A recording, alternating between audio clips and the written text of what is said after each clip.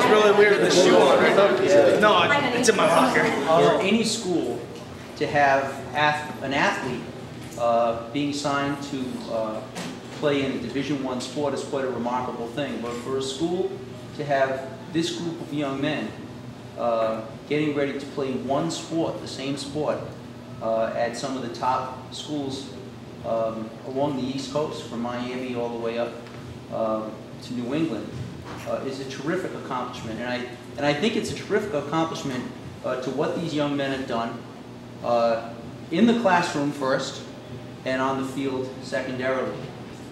Having been their guidance counselors when they were freshmen, having been their principal for 3 years, it's probably your greatest accomplishment to their parents. Because I've spent a lot of time talking to their parents. And there were phone calls and there were concerns, and everybody worked hard. And I really think that when we take a look at what these young men have done, it all started with their first teachers, and that's their mom and dad. And I know how much these guys appreciate everything that their mom and dad have done for them.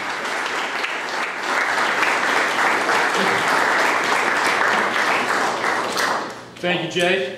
We'll go down the table here with just, I know a lot of the media got to know some of these guys in a few minutes before. To my far left, Bobby Indeglia, pitcher, on his way to Holy Cross next year. Reed Gamache is to his left.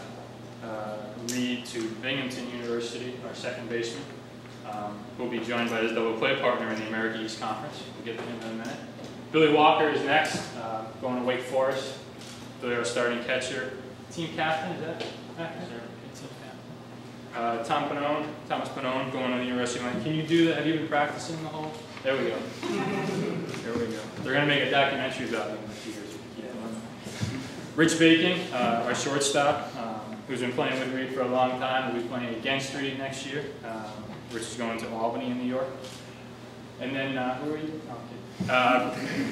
PJ Murray, our first baseman, is going to Brandeis University up in Massachusetts. Gentlemen, your homework last night was to practice writing your name.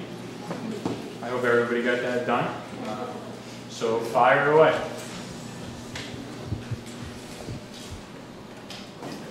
Guys, congratulations again. Thank you all for coming.